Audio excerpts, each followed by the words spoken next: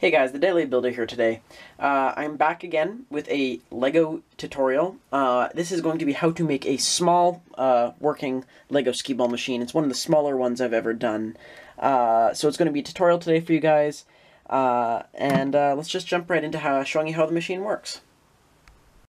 So the way this machine works is very simple. It's not coin operated, but it is still very fun to play. As you can see, that there is a win hole and a lose hole. Sorry, I got that reversed. This is the lose hole, this is the win hole. You can tell it's color-coded by the red and the green. And so, if you play the game and you drop the ball into the lose hole, it'll drop down into the machine, down through here, and you can collect it by rolling it back out. And you can do the same thing for the win hole, and when you get it in there, it'll come out and land in this side tray right here from out of the side. So it's a very simple machine. I'll show you guys how the inside looks. So inside the machine we have, this is the area where it drops down into the lose hole, like right there. You can see that the ball will drop down and hit that ramp, like this. And sometimes it gets stuck on the little ledge there, but that's okay. If you tilt the machine, it'll come right back out, and then it can just slide out the front here. If you want, you can put a little door in this area so that the ball doesn't just come sliding right out, but that's up to you. And then if the ball goes into the win hole, it hits this ramp in the back, which then dispenses it right through the side of this machine and into the tray. So the next step I'm going to show you guys is how to build this thing. So let's get right into it. Alright guys, so we're going to start out this build with a 2x16 plate. One of the tricks to making this build so small was to build it on a 5x16 area, which is why the holes are centered in the middle and they're only one stud wide. So we're going to start out with a 2x16 plate, like I said, and we're going to attach a 1x8 plate of your choosing. Sorry, not 1x8, 1x10 plate of your choosing, color that is, and you're going to place it on the bottom right of this brick right here, like this. Then we're going to grab a 2x4 plate and stick it on here, making a backwards L shape, like that, just on the bottom. This is just for building the base here. Next up, we're going to line up some pieces. So essentially what you want to do is you want to grab enough 1 by whatever length pieces to fill up the entire 1x16 area. So we're going to want to, so for instance, right here I've got two 1x4 plates and a 1x6 plate, or 1x8 plate rather. And what we're going to do is we're going to go onto the side here, place one of our pieces there, like that. And we're just going to leave our other two in place so that they line up to the end like this. They are loose in place, but they're going to be placed in there. And we're going to grab a 4x6 plate and place that just on top, right there. So it has the other brick in place. And then you're going to get a 4x8 piece and do the same thing and attach it there. And then you're going to grab one more 2x16 plate, go to the underside here, and just place that up and along the side. So we have our 2 plate thick base like this. And if you did it right, you should have a 1x6 area of stud right here that isn't level with the other side, because that's where we're going to put our winning tray. For that one, it's pretty simple. You're going to grab a 2x6 plate and place it on the side like this so that it overhangs. Then you're going to grab a 1x6 plate and a 2x6 plate, place one on top of the other, and then place it so that, that's the wrong spot, so that it overhangs like this. So you're going to have 2 studs on the outside, it's going to be 5 studs wide, and this is going to be our base for the build. Next up, we're going to place down some tiles just for the inside of the machine so that the ball can roll smoothly. We're going to get a 1x3 tile here. If you can see if my camera focuses, we're going to place it on the very end right there, like that. We're going to get a 2x4 and a 1x4 tile and place them right there and there, like this. It doesn't matter the color because this part is hidden, so it will not matter what color you choose. But at the end of the day, it doesn't really matter what color bricks you use at all, because the machine will still work just the same, no matter what color you use. So we're going to place another 2x2 and a 1x2 tile there. And then we're going to get a 1x2 tile and place it upright right there, like that. And then get another 1x3 tile and place it like there, making a T shape. Next up, we're going to grab 2 1x2 plates and place them in the 2 little blank spots right there where we didn't place any tiles before. So we're going to have like this.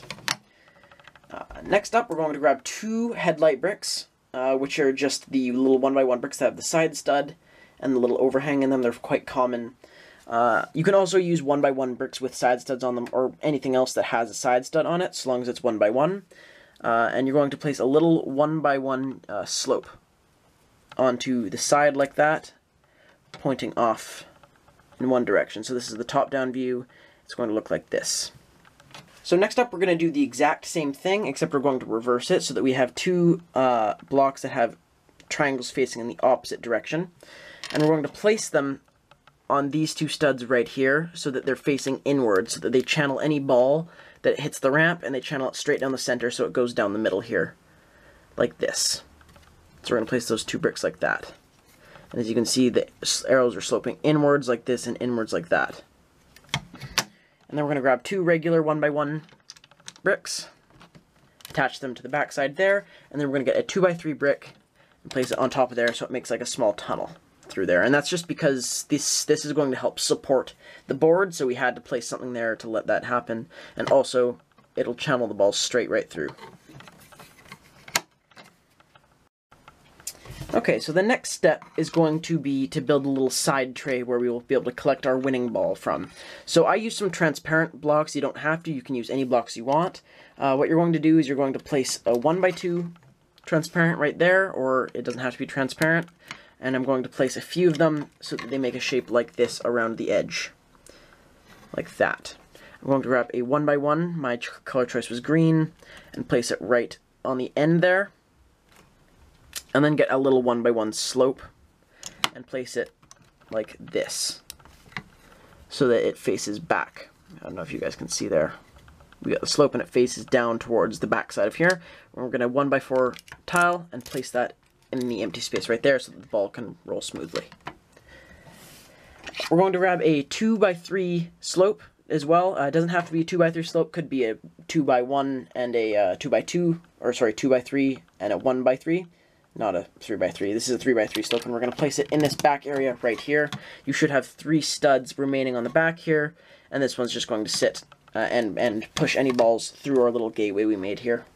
Next, we're going to grab a 2x4 slope, right like this, and we're going to place it so that it connects up and aligns with our little gateway right here, with our little slope right here, and as well as the little runway right there as well. So this is what we've got so far, and now we're going to start building up the sides of the machine a little bit. So the next few steps of the machine are quite simple. Just grab a 1x6 brick, place it on the side there, like this. Grab a 1x1 and place that right behind it, like so. Let me zoom in a bit for you guys so you can see a bit better. Like this. And I'm going to grab a 1x6 and slot it into that area right there, like so. The next step is to grab just a 1x4 brick and place it along the back. And then I have a big long 1x16 brick that I'm going to place just down the side here. It should fill up the entire area because the entire base plate should be 16 studs long.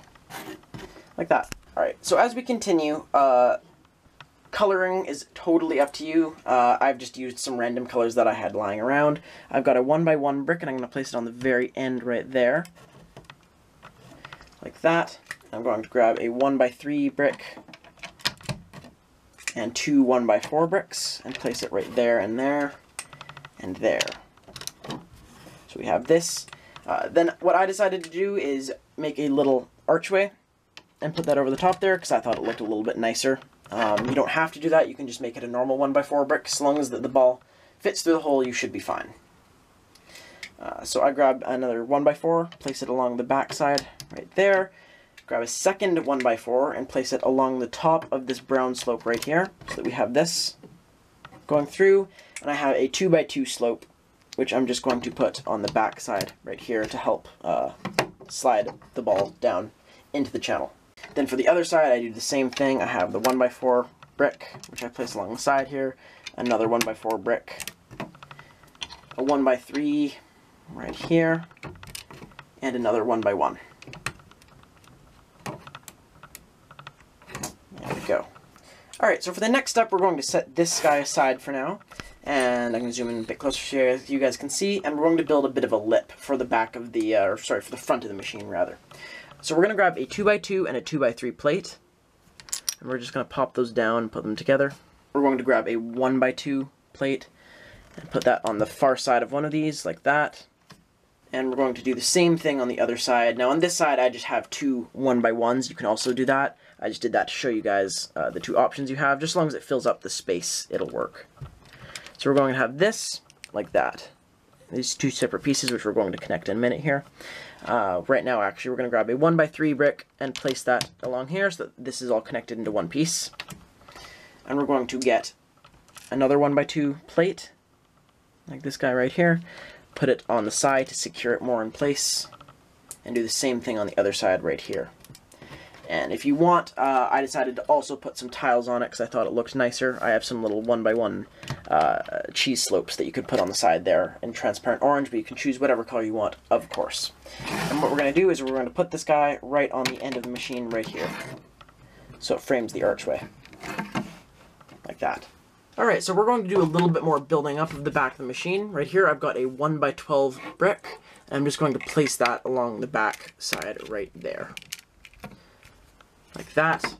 I'm going to grab a little corner piece right here, place that along the back right there. And again, as long as you're building up using whatever bricks you have available to you, it'll work. I'm just showing you what I used, but you can of course use any sized bricks you want. I'm going to place a 1x2 there, and a 1x6 right there, and then a 1x8 right here. And that should fill up this layer of bricks, and you should find that it is flush with the edge of our little archway piece that we popped onto the back here, or onto the front of the machine earlier, like that. So we should have this very flat looking machine right now, like that. Then we're going to grab two 1x8s, and place them right here and right here, behind our two little tiles, or our two little slopes that we have right there.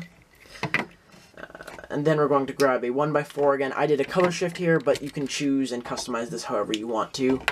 A 1x4 and a 1x2 right here, like that. Then a 1x2 right there, a 1x1 right there, and another 1x2 right there. Then I'm going to get another 1x2, then mirror it on the other side like that, and get another 1x4 and place it along the side here, so that's another layer built up. Alright, next up we're going to grab a 1x3, place it on the back. We're going to get two 1x2s, place it right there and there. Same thing on the other side, two 1x2s and place them right there and there. Two more 1x2s right here and there. So we have this, and yet again the same thing on the other side, there and there. Then we're going to grab a 1x3 and a 1x2 and place them on the back like that. So you can see we're starting to slope up into the corner of the machine. We're going to grab a 1x4 and place it right there. And we're going to do the same thing on the other side as well, like that. Then we're going to grab a 1x2, place it on the edge there, place a 1x2 connecting it from the edge as well, so that we have like a little slope here, a little staircase of one stud, one stud, one stud.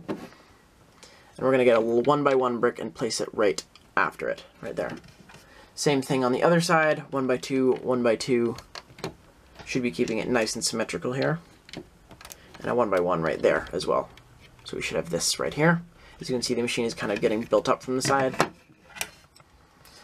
This last little part here for the building up side of the machine is again up to your stylistic choice. I decided to use some sloped pieces, but so long as you have something that overhangs the board, you're going to be fine. So I have a 1x3 there on the two sides right there, and a final one on the back.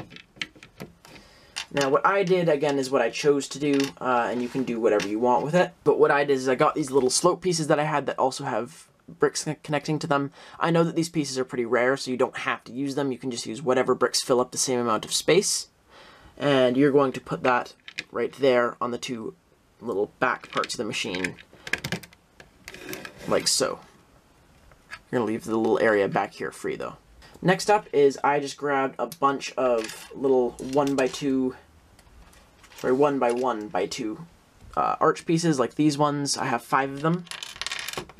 In a few colors, and I just placed the black ones on the corners right here, so that you get kind of the sloped look, and then the rest I just placed all along the edge here. And this just makes it so that if the ball gets, oopsies, if the ball gets flung too high, it won't fly off into the sky. It'll just hit the underside of this and fall back onto the board like that. And then I just tiled up the edges right there and right there, and I tiled up the center as well. So that should complete this part of the tutorial, just for the outside shell. The next step we're going to do is the board pieces. So these are pretty ridiculously simple. All we need to do is grab a 1x3 plate, pop that down there. Grab this little tall piece. You can use a stack of 1x1 pieces, but this is actually one solid piece, so you can do that as well if you have it. I'm going to place that just on the side here. So again, we have an L shape. I'm going to do the same thing. This one is just a stack of 2x2s. It's 5 2x2 bricks. But I used 2 of these double tall bricks and then 1 of these 1x2s. But again, you can use it, so long as it stacks up to the same height, you can use those bricks like that. And then a 1x3 tile and just place it on top of that to sandwich it in place. We're going to grab our board and we're just going to slide that into place right here. So that you should see that it comes to the middle here and rests on that block we placed down there before. The next step is the board, or the whole board, which is very simple as well. We're going to grab a 1x3 brick. I like to color code these differently so you know which one you're supposed to get the ball into. I grab 2 1x1s right here. And you want to make sure that you have a ball that will fit through a 1x1 stud hole.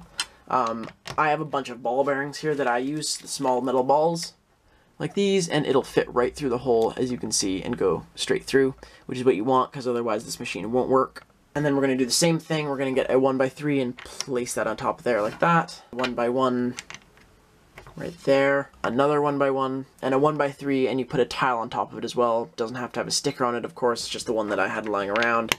Place it like that, and you should be all finished.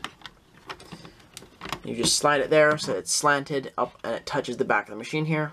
Nice and flat. And you just get a ball and you're ready to play. I lost. Thank you guys for watching. If you'd like me to make a video explaining some questions or the reason why I was away for so long, please let me know in the comments. I'll try to answer as many comments I can, or any questions or anything that you guys have in the comments, just leave them down below. Don't forget to like, comment, and subscribe, and I will see you in the next video. Bye-bye.